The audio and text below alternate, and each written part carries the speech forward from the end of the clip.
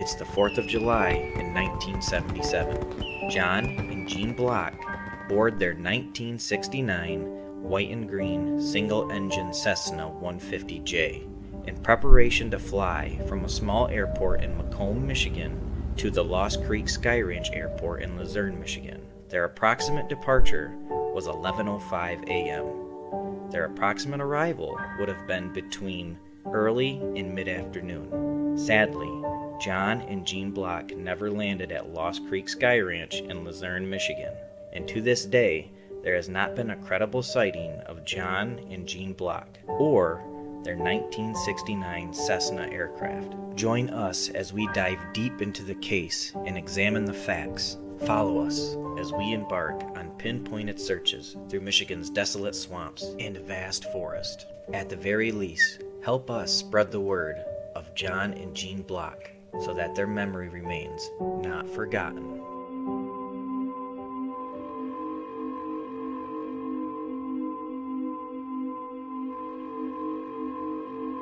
Hey guys, welcome to another episode of Not Forgotten.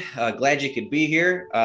Today's episode is going to be a good one for you. We just got done with the discussion we had with Patrick Richardson, commercial pilot working with us, Ross Richardson, retired scuba diver working with us, John Block, which is it's John Block Jr., which is John Block Sr.'s son, and then Jenny Block, who would be John Block Sr.'s granddaughter, John Block Jr.'s daughter, and then us two, right? That was it, Tyler and Jeff, right? This one, yep.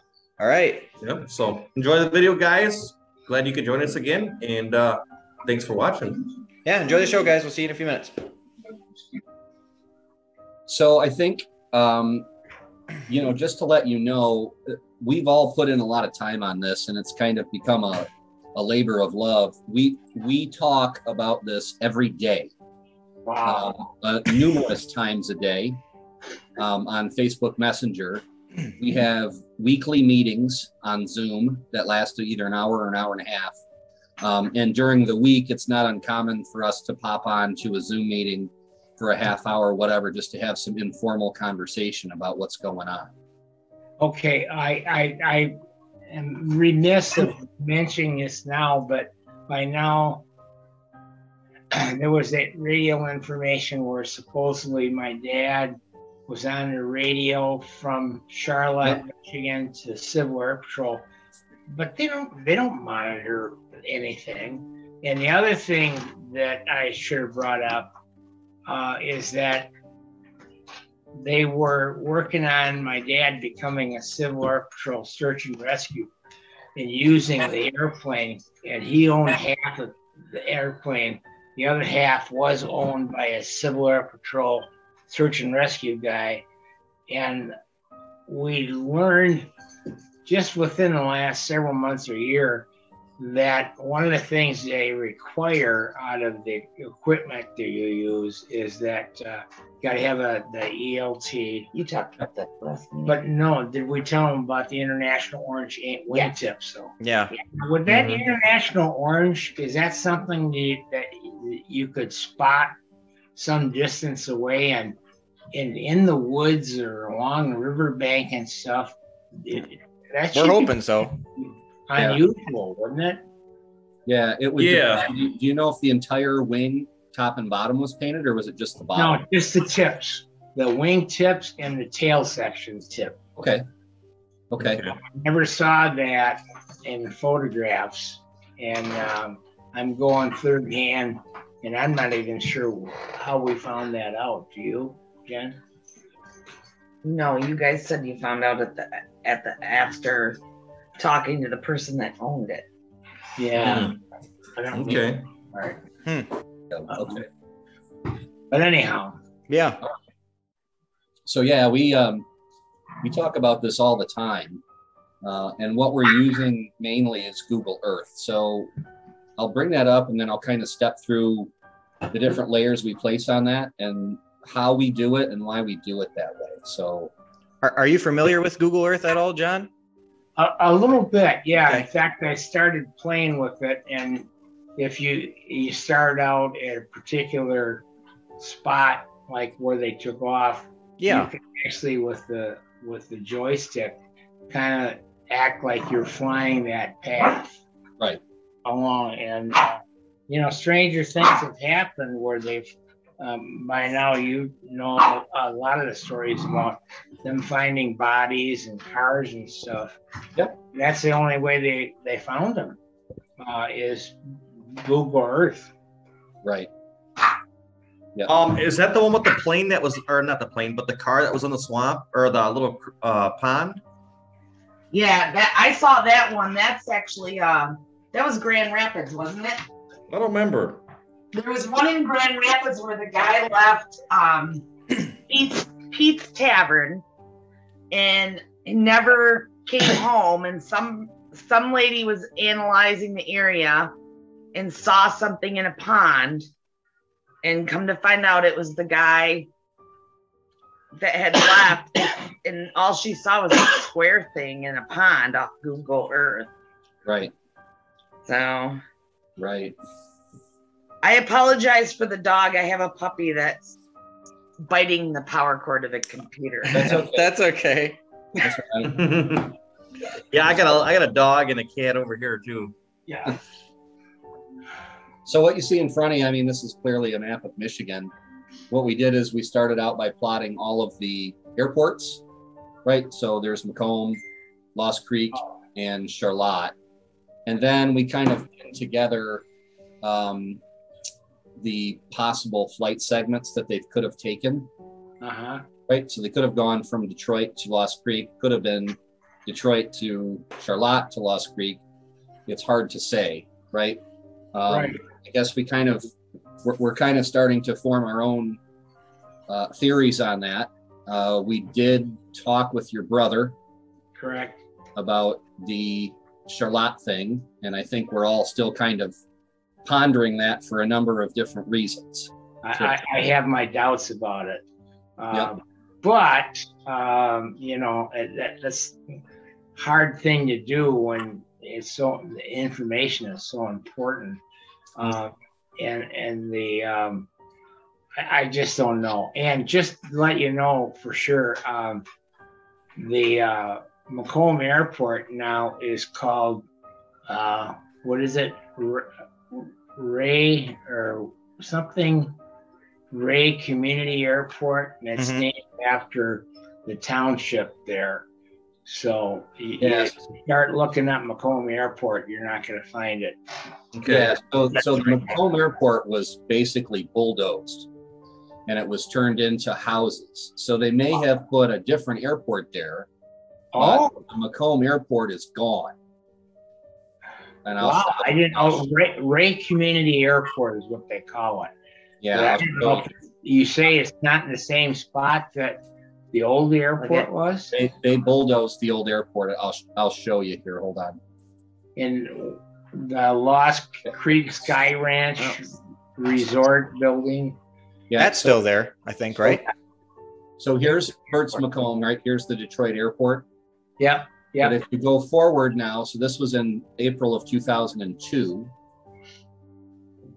That's March of 2005. So you can see that they got rid of the airport. Oh my! And they would have found the airplane if it was short of the runway by a mile or so. Yeah. So that airport is no longer there. Oh. And then this is. No, I didn't know that. This is the most recent. You can see it's all houses there. Wow. Yep. So the airport is gone. But when we go back to these possible flight segments, right, we continue to think about the Charlotte part of the story and the comment that was made about your dad was apparently shocked. I think that was the word that was used. He was shocked when he found out he was in Charlotte. Yeah, and he's kind of the guy that, even though he made fire chief and had a lot of common sense, one of the things he lacked is his what would you want to call it, the accepting from somebody that he was lost. And I think you heard that from my brother, that, you know, if they're going from point A to point B, he'd be lost for a long time. He wouldn't stop and ask for help Yeah. where they were. So, Right. who knows? But So, yeah. we hate to pass up something, and I hope I'm wrong. I hope we find it in the woods off Charlotte Airport in Lansing area. That'd be, I'd be tickled to death. Well, so here's why I think we're thinking that's probably not what happened. Because if you look at the terrain between Charlotte and let's call it Midland, that's all heavily developed. It's mostly residential and commercial. Yeah, there's houses everywhere, farm fields. Yeah, in the process of that development, somebody would have found something. You would think so. Yeah. Mm-hmm. So the other thing, not to interrupt you, but it was on that state news, is that the Isabella County Indian Reservation, which is in Mount Pleasant, just released several thousand acres open to the public. Okay. That was one of the areas that the one female, what do you call them? The psychic Thought that they were, and in an area where the two creeks run together, and prior to this recent development on the Isabella Reservation, that would be one of those spots where the public weren't normally in there hunting or fishing or anything. So not like it was heavily used and traveled. I guess the Indians, and my family is part Native American, so I have to be careful. Okay. So yeah, between the Charlotte, Lansing area and say Mount Pleasant, Midland, we're kind of thinking that's not likely. We think it's going to be definitely north of Mount Pleasant. And so this is kind of how we come up with our search area. Okay. So it's basically these 9 counties. So let me figure out which ones these are. And if we search these heavily and we don't find anything, we are going to expand our search area. This is just where we think is the most plausible at the moment to start. Right. And if we don't find anything in these areas, then we're going to move out further. Right. Okay. Yeah, because the way we're thinking too, like even if he went to Charlotte or he left from Macomb or went to Charlotte, whatever, his destination was still the same. He was still trying to get to Luzerne. Correct. And he didn't call in to say, "Hey, I'm not feeling well. I have engine problems." We never did hear anything from him. Right. Right. And he couldn't fly at night because he didn't have the IFR rating. Yep. So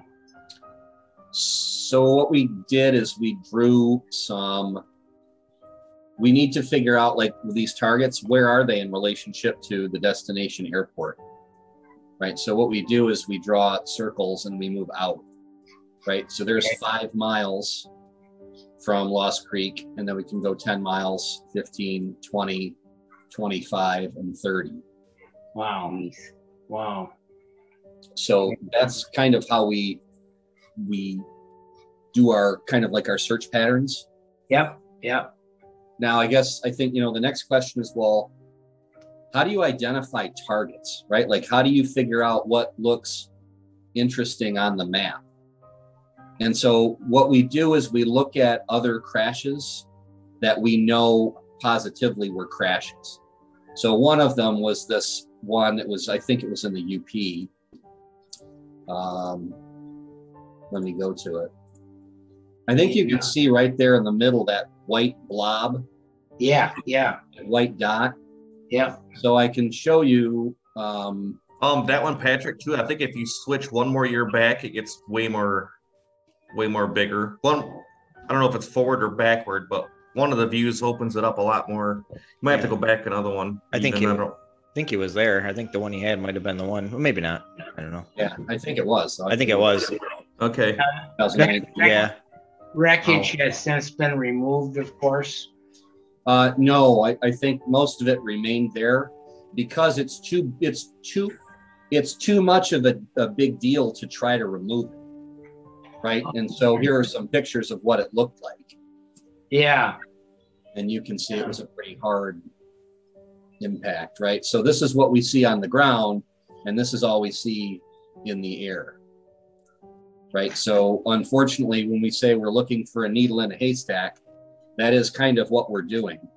However, the method that we're using, we think we've got a pretty good handle on it. So I'll show you what we're doing here. We think this method of trying to find similar targets in different areas and going to search those rather than just walking through the woods randomly is going to be a lot more effective to try to find it. So, right. Yeah. And I had lunch with Ross a couple of days ago, and that's when they talked about that drone with the metal detector on it. But I don't think it's going to do a lot of good in it. It's like $25,000 unless you go right over the top of it and say, yeah, here's a metal object down there somewhere, and then you'd still have to send people in on foot. Right. We're thinking something like that might be useful when we want to search maybe a large swamp, because you're not, even if an airplane crashes in a large swamp, a lot of times it's going to be difficult to see on Google Earth because the swamps have so much vegetation and algae and things like that, where if it's in the water, you're not going to be able to see it. So a magnetite, like what you're talking about, we think that's where that might come in handy. And even though they are $25,000, maybe we got enough pilots on our group that maybe we can find somebody who might have access to something where we can rent some time for something or something of that nature. Yeah. Yep. Or ask somebody if they'll help us. I don't think it's going to do any good until you can get several probable crash sites. I mean, it's not going to do any good to search the whole lower peninsula, even with that equipment. Right. I agree with that. So what we do, we have these circles and we look at these different targets that we've identified, right? So we have checked a few of them. Here's one of them, and this was one that they went out and looked at, right? Looks a bit similar. But this is what was found was not, it was just a rubbish pile. So, and what sheriff department was it that found the Coleman camper, side of a Coleman camper, and they swore up and down it was the airplane. That was like a couple of years ago. Yeah. In the area in question. It even had a spot that we thought maybe was like to fuel the wing. And we took it to several places, and we finally ended up going to the NMC's pilot academy college there that does the pilot, and they were like, nope, that's not a plane. So, yeah. So it was in the same area as the camper side was found? It ended up being a camper side. Oh, okay. Camper. Yeah, same case. Yeah, or same discovery. Right. Yeah. So this was the first one that was checked. There was another one. This thing keeps changing on me and I'm getting sick of it. That was a second target that was looked at, and Tyler and Jeff went in there, and you said you didn't find anything, essentially. No, we're thinking that could have been maybe a large birch tree that fell down or something that was just showing a white, silhouette on Google Earth. Yeah. But we walked and checked that one. That one was about 1.5 miles in the woods. It was about a 2-hour walk each way. So, and that there's a video on YouTube, so you may have actually seen that, a little bit of that. I don't know. I think you might have seen that, but. It ended up being nothing, but it was something we could cross off the list. So we were happy we checked it. So, right. Pretty good.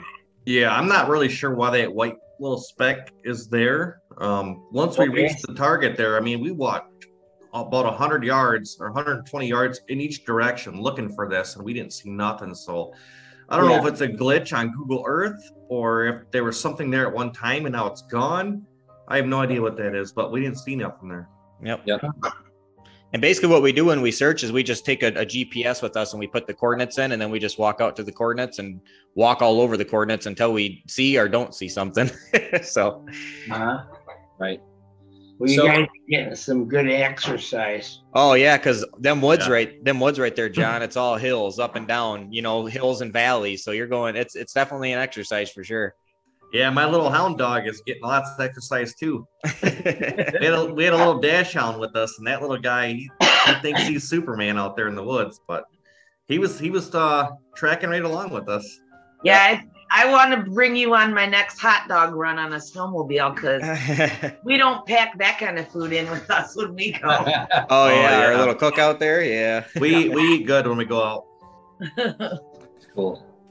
So there were 2 targets there that were not productive, but this whole exercise kind of operates on the same principle as that you would find, say, playing basketball or hockey, right? Like it's never going to go in unless you keep putting shots on goal. Yeah. Right. So you're never going to find it unless we keep identifying targets and go out and look at it.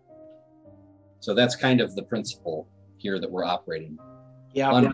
There are a bunch of other targets that we're planning on looking at, and we can plot all those out there. Whoops, no, there we go. So you can see there are quite a few more. There's, let's see, where we have 1, 2, 3, 4, 5, 6, 7, 8, 9, 10. So there are 10 more targets. Wow. And just kind of a side story, one of my last dives as a Detroit policeman, the Hamtramck, which is the neighboring city, had a homicide. I think the guy shot his wife and then drove out to, I don't know how familiar you are with the area, the Belle Isle is a park now. It's run by the state of Michigan now. There's a bridge that goes across it. And that's the favorite place where you want to dump bodies and evidence. So we're doing this dive for Hamtramck PD, and we're saying, they're telling us he drove out to the middle of the Belle Isle Bridge. It's 30 feet from the middle of the Belle Isle Bridge to where you hit the water. And they said, okay, well, he shot his wife with the 38 Smith & Wesson, and you should be able to find it within a few feet.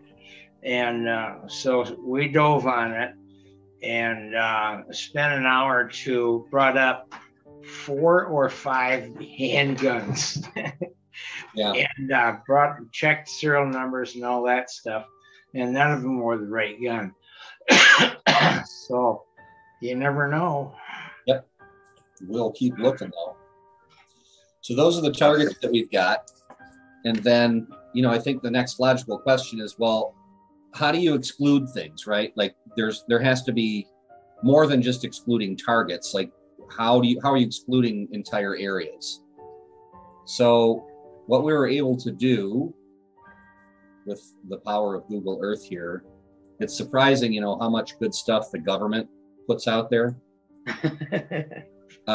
We actually have a way to search individual townships and sections. Oh, wow. So I'll let this load up here. And oh, geez. Yeah. So we can actually look at townships and sections. And we'll take this grid off here in a second. But what we do, let me change this to manual so it won't keep refreshing, is we can go down pretty low level and search through these. Wow. And of course, by now that the satellite imagery varies by where that photograph was taken. Yep. We were fooling around behind our house that we moved out of, and I'm looking at a 2-track because it was a favorite spot that our kids would take off in. And the camera was right over the top of this 2-track, and you could see the details on the tire tread marks. Yeah. And if you moved away another 50 or 100 feet, made quite a bit of difference. Yeah. Yeah, and usually what we try to do is get it in a year where there isn't so many leaves on the trees. So Right. when we start going through time, because we want to get the best view of the area as possible. So like how Patrick's got it up there right now, there's like all the normal trees that aren't the pines has got their leaves gone. We can see in there pretty well.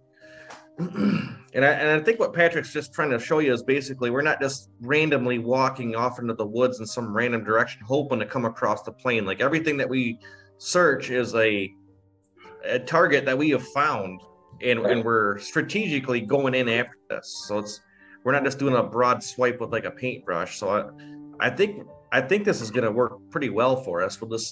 It's just going to be a process of elimination. We'll just keep grinding at her. I think this is the best option for us right now. If we were to just go in blindly and start walking around, I mean, it would take centuries.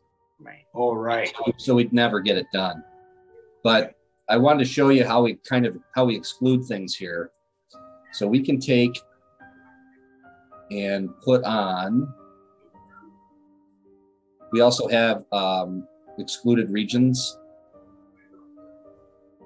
Right, so these are sections that have already been searched. Oh.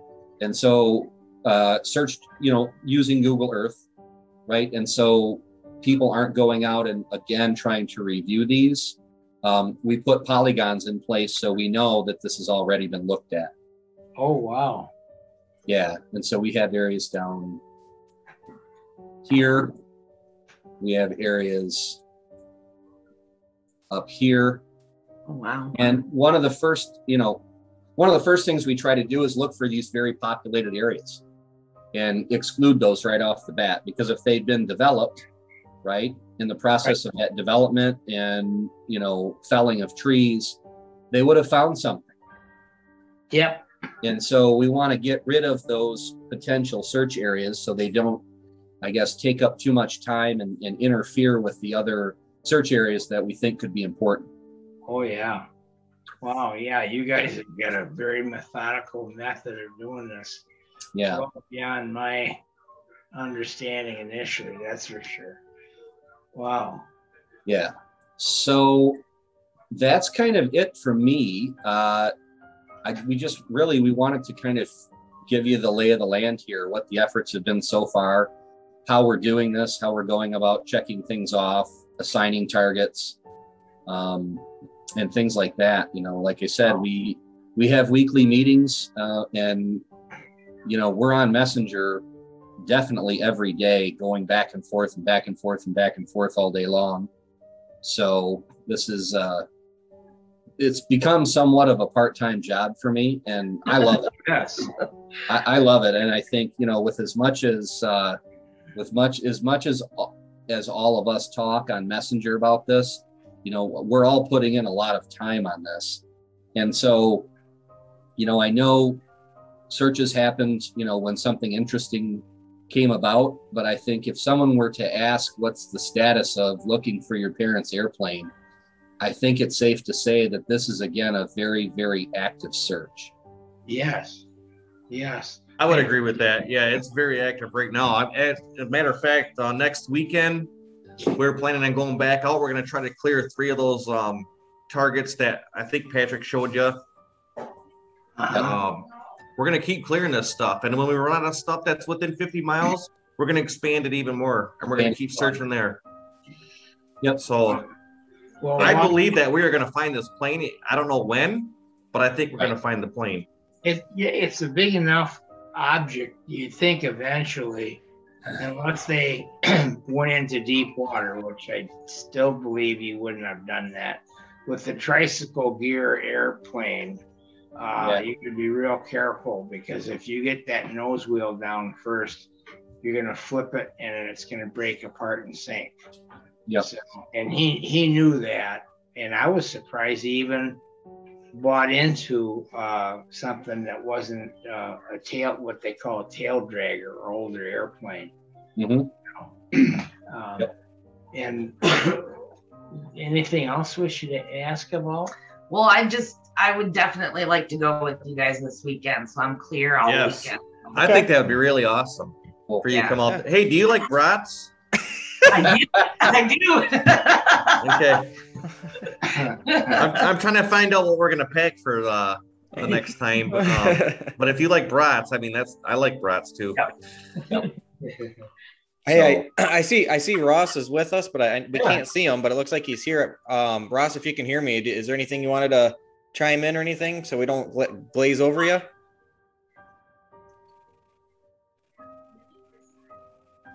Which picture is him? He doesn't have his picture up. He's Ross should be at the bottom, but he's He's unmuted. He's unmuted now. Yep. That's all right. He'll probably come on in a second. What do you think, Jenny? Like, I mean, what are your thoughts on this whole thing? Like, just what is your general idea of everything here? You think? I think it's awesome how you guys are able to, go back and forth with Google Earth, and every day you could go and change the seasons like that, and with any grid, it's basically a grid search, and I mean, that's exactly what you're doing. You're taught to do that. And I think it's awesome that you're able to do, like you said, change, and it's, I'm still on that it's going to be a little bit, south, but my brother and I were arguing the other night, and he's like, nope, it's going to be within 30 miles of that airport. So could be. Hey, it could be within 30 miles. It could be 60 miles. Yeah. We don't know, but I don't know. Hey, John, you were talking about that radio call a little earlier before I think we were I don't know if we were recording or not at that time, but do you have any idea or any kind of suspicion on where that call might have been made from, where he might have been during the time of that call at all? No, it's just that it was the original equipment on that airplane, and the airplane was a few years old. So it wasn't a high-tech, long-range transmission.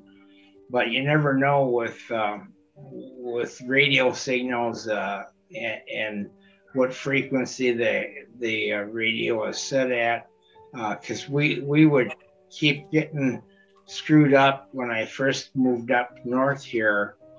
With we had remember the old, well, people still have CB radios with the long big antenna on it, and so this particular department and ours was one of the last ones to end up getting the, what do you call it, the 800 circle. Yeah. So the point of bringing this up is that we would have to, when we got a radio call, and just instead of saying, we'd say like White 51, we knew that meant Grand Charles County Sheriff Patrol. Okay. But we were listening to the guys in the deep south when the cloud cover was just right. And so we had to both start identifying our radio transmissions by more details. And one particular day, we're listening to them, and they said, well, yeah, we got a floater coming down the river just about now. And then, you could tell the accent. And they said, well, where is he right now? And they said, well, he's by bypass chute or whatever. And so the dispatcher said, well, geez, he's almost out of the county line. Just go ahead and let her float down river, and we'll report it to the next county. Mm-hmm. So, but I think those days are gone now. Yeah. I think everybody's got high band. With those radios because we were talking about that. Like, I know even when I was first started in dispatch, I would still get like 911 calls from Wisconsin, and would those radios have done that back then, or no, it would still be short range? Those would be shortwave radios. They're not the certainly not the UHF, the ultra high frequency, which is used by the military. The very high frequency, I think that was around, right? But the technology was still old. Okay. Yeah. I don't want to say old, but it wasn't as modern as it is today, Yeah. No. right? Especially with the UHF receivers and transmitters, which today the technology is just better. Right.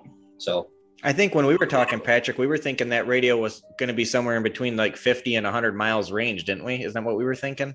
Yeah, I heard 50 miles from somebody. so it depends on so it's line of sight, right? So it depends on how high you are, and how far between the stations you're trying to make a call, right? Yeah. So you could be up at 15,000 feet, but are you able to call 400 miles ahead? It's hard to know, especially with the equipment that was in a Cessna 150 back then. Probably wasn't state of the art at the time. No, So no, for sure. Yeah. And Ross and I are keeping track of other airplane crashes and where they were at, and realize that it's several months, years or so. The last one that's most popular is the they were a husband and wife teacher. They left the St. Ignace Airport a couple of years ago. Yep. And the Department of Natural Resources was clearing out the forest trails and found the airplane damn near hit Castle Rock. That's the 89 crash, Patrick. That's the crash we showed you a little while ago there, John. That's the one right there. Those pictures. That's it. Oh my. Yep, that's it. So you can actually see that crash on Google Earth. Wow. Yep. Wow. right there. And one thing, John, too, Patrick, if you could bring them pictures back up real quick. One thing that we were looking at, John, that we kind of were talking about is if you look at the pictures of it and you see the colors on the airplane, they're still really vivid. You know, they're not faded, and that kind of gave us a little bit of hope that, you know, hopefully your father's airplane, hopefully not in this bad a condition, but if we find it, hopefully the colors are, you know, they're not faded and they're still, you know, relatively vivid, so we'll still be able to see it from Google Earth or in the woods or whatnot. Right. Yeah, especially if it's got those, if it's true, they got the international orange wingtips on it. Right. If we see something white on Google Earth that has a little bit of orange at the end, oh man, that'll probably get our blood flowing, because that could be something. So Right. That's right. So other than that, I don't want to keep John on too long. I know Is Ross able to talk now? I think he was trying to, but I think he might be having some audio difficulties. So Okay. I'm sure he talks to John enough. He'll be able to ask him if he needs to, but. Good. That's pretty cool. Oh, there he is. Oh, there he is. Can you hear me? We got you. I can hear you, Ross. Yeah, I'm having laptop problems, but no, everything looks good. Yeah, I think we're heading in the right direction. I think we got a good group here, and yeah, that's Perfect. about it. John and I discussed it a couple days ago. We had lunch at Jenny's restaurant, and yeah, Good. filled them in, and I think we're heading in the right direction. Awesome. At Jenny's Jenny, you got a restaurant? Yeah, I don't own it because nobody wants to do that right now. Oh. I run them, but not own them. Yeah. Yep. Nice. You could have your own restaurant, and it could be called On the Block. Yes. Let's go. There you go. And then you can be the owner, and you'll be Jenny from the block. Yeah. Yeah. You know, one thing I want to mention is I think it was Landon talked about the 5 mile rule. I'm not sure the percentage of aircraft that are found within 5 miles of the airport they left or 5 miles of the airport they're going to. Does anybody remember the percentage? I don't remember on that one. I do remember him saying that now that you're bringing that up, but I don't remember the percentage. I'm sure we could probably Google it. Real high percentage though. I think Ross, you brought it up, you know, like 50, 60% or more. ends up being, from where they took off from or where they were planning on landing. Yeah. Really high probability. Well, that validates starting at the airport in Luzerne and branching out from there, because there's plenty of unexplored wilderness. And I think I was kind of surprised at just how unexplored some of that area is. Right. Yeah. So, I mean, this is good information we can only have by having boots on the ground. Right. Absolutely. Yeah, and we cleared 3 areas while we were just on this call. So that's kind of how this whole thing works. But it definitely, it takes a village. We have a lot of skill sets involved with this, and it seems like every time we have a call, I learn something. Yeah. So I think we're very fortunate to have that depth and breadth of knowledge from a lot of different subject areas. Yeah, one thing that stays in my mind too is whether he went to Charlotte or not, whether that radio call came in or not, we all know his destination was still the same. He was still trying to go to Luzerne. So that's definitely going to help us. I mean, and I think we're expanding. We start within 50 miles of Luzerne, 10, 20, 30. We clear that entire area, which might take a couple months. Who knows how long it's going to take us. Yeah. We don't find nothing there, we expand it even farther. Yeah, and it's definitely a swampy area. When they first come up missing, we'd go out in our rear-wheel drive car and get stuck a lot driving through the swamp, and that was an immediate flight path of the landing pattern for Lost Creek. So, yeah. If we find something in the swamp, my dad's got an airboat, John, and I think he'd be happy to let us take us on a trip out there if we need to go search something. So. Wow. Yeah. Okay. I still say we send Josh in with his wetsuit first, just to let him get wet. But our son, her brother, yeah. I got some good video of him coming out of that swamp and going down on his hands and knees and begging for a beer. Yeah. He was hurt. Those guys, they went in there about quarter mile, and it was rough. He wanted a beer, huh? Yeah. Oh, yeah. First thing he asked for. That's funny. All right. Well, does anybody have anything else they want to get off their chest? Are we in good shape or what? Yeah. I just want to add on the magnetometer is a little different from a metal detector. A magnetometer detects changes in the magnetic field, and it has a much wider range, so it can see to the side. It can see around concentrically more than just looking down. Okay. So we'll just do our research over the winter. I mean, it's nothing we can do till the spring.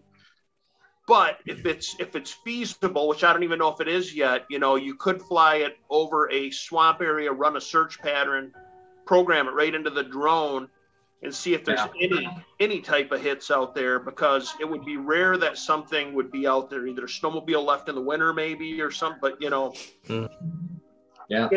metal in there is going to be rare. And also it could be used in the future for flying over forested areas in a search pattern and be able to detect 500 feet in any direction, and then if we got a hit, we know.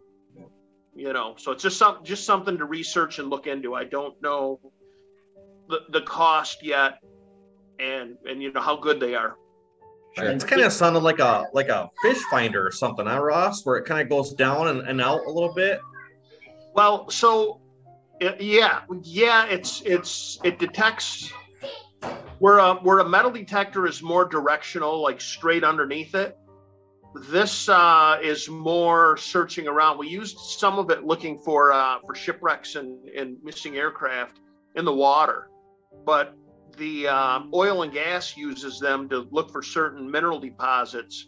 And most of Michigan has been magnetometer surveyed, or most of the Great Lakes have been, and they've actually found shipwrecks using the Geological Services data and being able to go out in the water and find magnetic anomalies. So that's kind of it. I don't know the range. That's on a small unit that we could mount on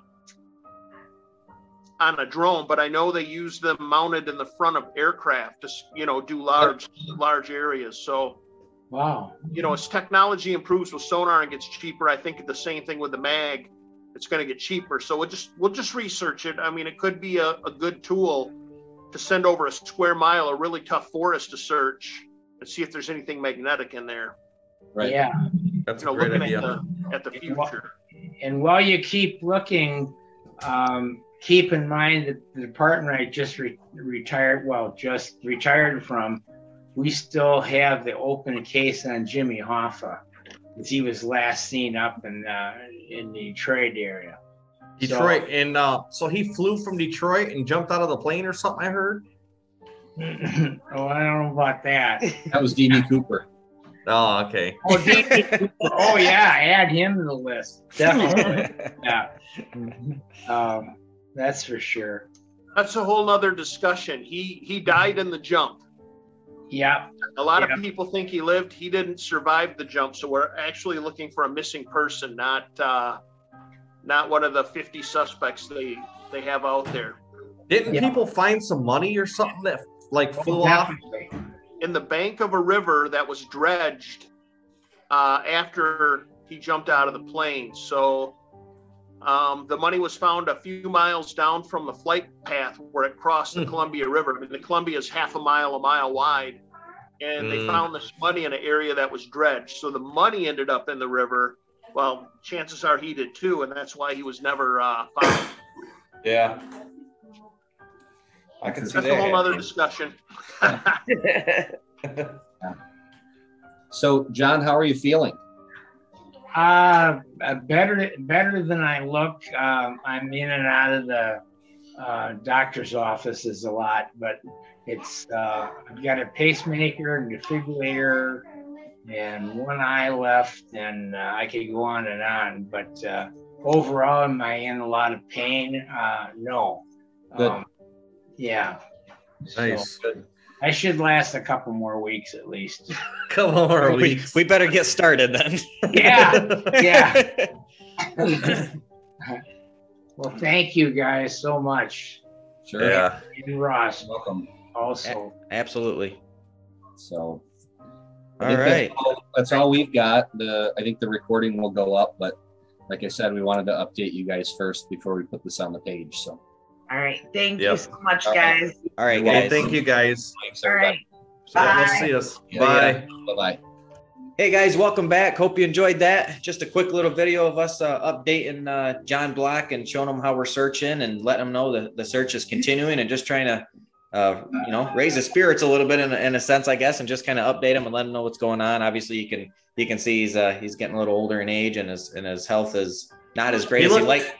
Yeah, he looked nice and comfy tonight. Yeah, he looked comfy, but obviously his health isn't exactly where he would want it to be. But he said he feels good and everything like that. So hopefully we can get some answers for him before too long. That would be ideal. So, anything else you want to run past him or? No, thanks for watching, guys. Hope to see you again next time. We'll have another episode here in a couple of days. So yeah, look out for an update video. We'll have something like that here coming in the next few days. We're just trying to get stuff recorded and other things happen as we're going with it. So anyhow, that's it, guys. Take it easy. Thanks for watching. Talk to you later.